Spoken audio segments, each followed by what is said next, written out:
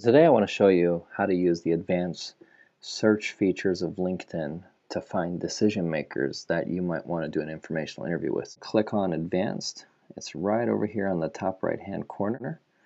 And we're going to go to the advanced search box. Let's say I want to work at Microsoft. So I'm going to type in Microsoft over here. And I want to talk to someone that currently works at Microsoft. So I'm going to pick current.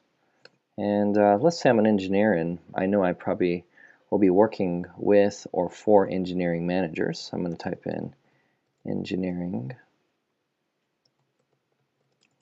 manager or director of engineering. I want to make sure that someone currently has this job title. So we're looking for someone that is an engineering manager, currently works at Microsoft.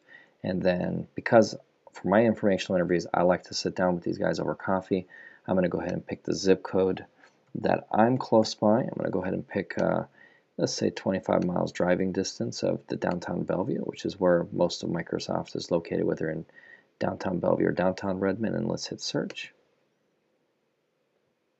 And we have 125 results of people that match this this criteria. So the question is, well, who do you sit down with? What if you want to work for the Xbox division? You could type in Xbox, or you could say I would like to work for Bing. We could type in Bing.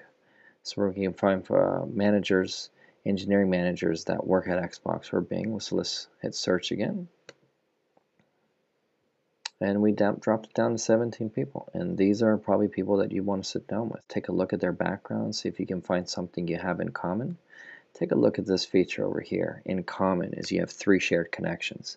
So these are 3 possible people that can actually introduce you to Rajesh. If you don't have a shared a connection, you might have a shared group. So let's go over here, for example. This person, I do have a shared connection, but I also have a shared group. So if I want to reach out to them, I could actually go into this group and mention this as a form of rapport that we might have in person. So take a look at these features, play around with the search box, put your companies, put in your titles, and see if you can find some good people. In the next video, we'll actually talk about how to actually reach out and maybe set up an informational interview.